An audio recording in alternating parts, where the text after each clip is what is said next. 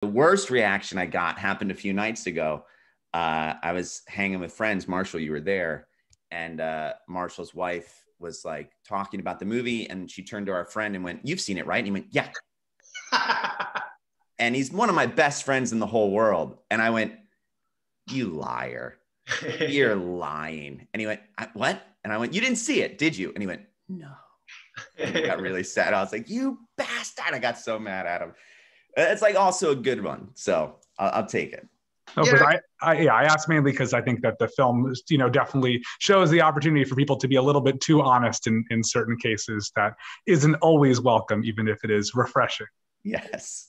Yeah, I will say that's probably the worst. The worst thing you can do to somebody in a fight is ignore them, and it's like more so than hate would just be nobody watching it, because at least like thank you for your time if you hated it.